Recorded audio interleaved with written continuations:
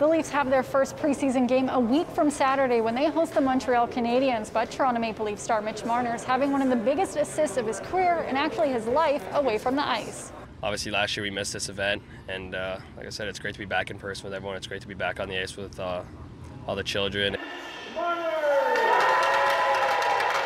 After having to put last year's Marner All-Star Invitational on hold, Leafs forward Mitch Marner was back in action on Friday with his foundation, the Marner Assist Fund, raising money for several grassroots foundations that help provide sustainable change for children and youth.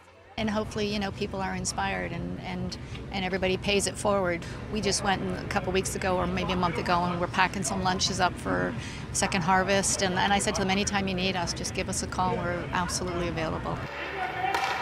Within the last year, Marner's foundation has donated thousands of dollars to students to help overcome barriers that can stand in their way of education, money to the Sick Kids Foundation, helped families facing food insecurities. The list goes on and on. His work away from the ice is admired by his teammates and other professional hockey players. What Mitchie's doing for kids and providing, an impact on their lives, it's huge. And, us being able to play the game we love, it's really cool to see the platform Mitchie has and is using to help kids. He's obviously a big part of our team too, a good friend of all of ours, so we want to come out and support him. And anytime you get a chance to do something like this, it's a great opportunity. On top of Mitch just being an incredible person, he does a lot for the community, and I think it's great to pay tribute to that and be here for him and for the kids today as well. I've actually never been to this rink before, but a local rink, which is really cool, and a lot of people that are interested in it. So, it's fun to be able to do something with the community. Part of the Marner All-Star Invitational saw the pros teach some of the youngest fans skills on the ice.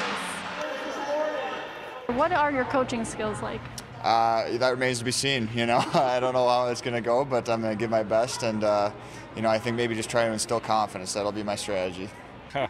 Not very good. I think just try to stick to playing. Coaching skills not so good, but no, it's nice to see the kids and just kind of chat with them. I just want to thank everyone for donating. It's obviously very exciting to be back in person with everyone, so we look forward to next year.